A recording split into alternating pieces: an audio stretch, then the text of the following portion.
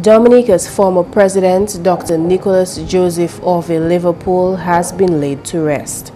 In a somber ceremony on Friday, June 19th, former colleagues, mentees, international, regional and local friends, loved ones and family came to say goodbye to a national treasure.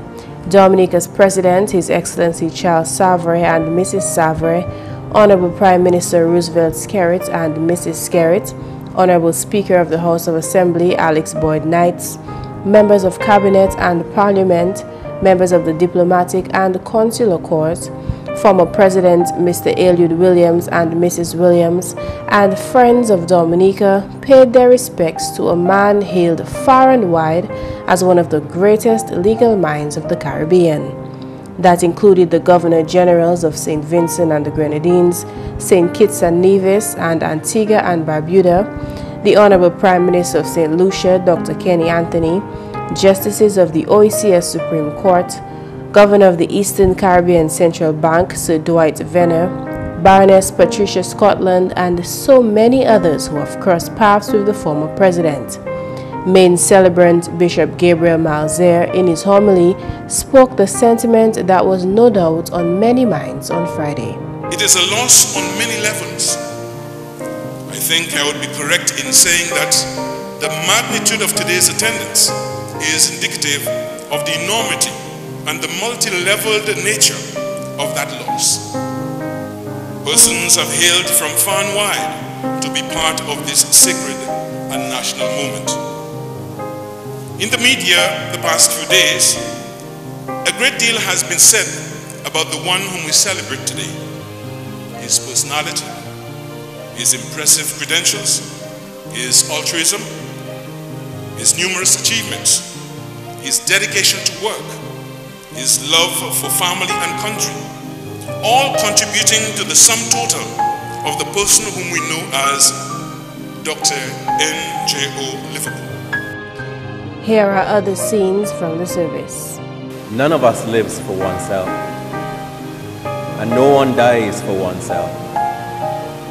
For if we live for the Lord, and if we die for the Lord. So then, whether we live or die, we are the Lord's.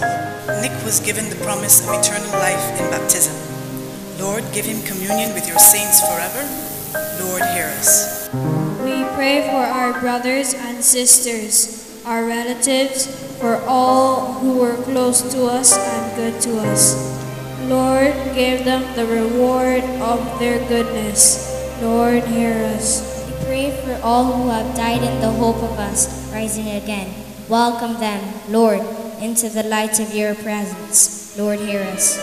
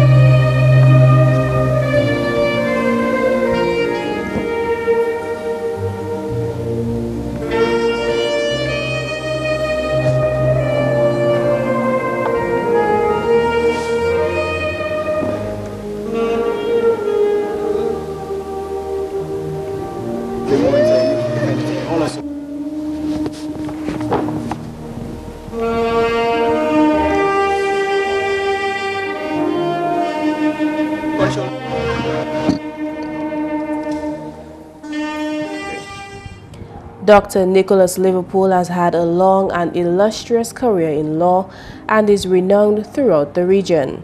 He has lectured in Ghana, he has helped to open a law school for the government of the Bahamas, and was the Dean of the University of the West Indies. Dr. Liverpool served as High Court Judge in Antigua and in Montserrat, and as Justice of Appeal in Grenada, Belize, and the Bahamas. He also served as Dominica's ambassador to the U.S., as well as on several boards, tribunals, and commissions, including the UNESCO Governing Board. Dr. Liverpool was awarded the Dominica Award of Honor in 2003, and the Pokase to Marigot Road was named in his honor last year. News of his death has elicited messages of condolence from distinguished regional organizations and professionals to his family and his country. Dr. Nicholas Joseph Orville Liverpool was Dominica's 6th president and served 2 terms. He died on June 1st, 2015, just 3 months before his 81st birthday.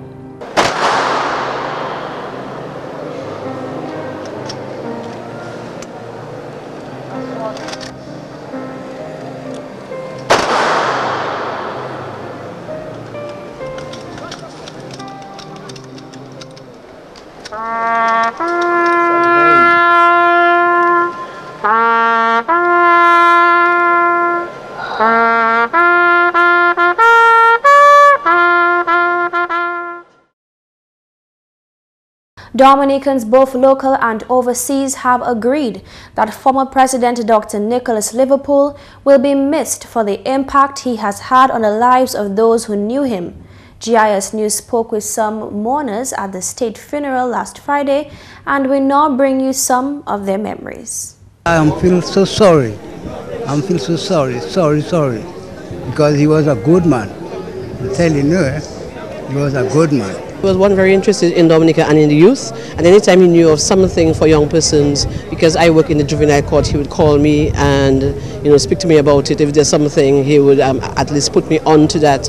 In fact, sometime about a couple of years ago, some persons from New York came to him with some programs on alternative sentencing, and he called me and discussed it with me, and because of that I also spent some days in New York going to courts and looking at and also visiting programs, and I think this also helped in terms of how I have had, in terms of what I've had to contribute to the OECS, because right now we have a juvenile justice reform project. What I remember about him also is he always had a joke, and he had this sort of coy smile. I mean, whenever you're around him, even if you would listen and be serious, there was some moment at which you'd have to smile. The last function I met him was, I was introduced to him in the receiving line at Fort Young for the President's dinner, and I wore a few more medals than this, and I was a little bit embarrassed. I said, I'm overdressed, I'm sorry. And he said, not at all. He said, you earned those medals, wear them with honour. So I'm wearing them with honour for him, especially today. Dr. Liverpool was a personal friend of mine because of our family connection, and I feel a great sense of loss. I have sympathized with the extended family. Dr. Liverpool meant so much to me because we shared so many moments together. So I'm really saddened by his passing, and I know Dominica and the Caribbean, the world by extension, have lost a great son. He was my advisor, my confidant, everything I needed I could call on him. Well, we didn't live very far from each other, and if he called me at any time, I'd go to see him immediately. If I wanted to see him, he'd see me right away. Very humble man, very quiet, very bright. Never any advice he gives you, you better ensure it's right. It's the best advice you can get. Local entrepreneur Herbert Suki Winston wore his Dominica Grammar School uniform in honor of his departed friend, who had once lamented that he had not done enough to give back to his alma mater. Suki will remember this particular quote from Dr. Liverpool. Don't ask for more than what you actually give to life. And those are the words, and fortunately enough, those were the words that he mentioned to me, he uttered to me on the last day in office as the President of the state of Dominica. Just half an hour before he left office, he called me in, and we had a one-to-one chat, and those were the words that he left with me. And he said, whatever happens, please carry the baton of good friendship. Dominicans and countless others will no doubt remember Dr. Nicholas Joseph Orville Liverpool for decades to come.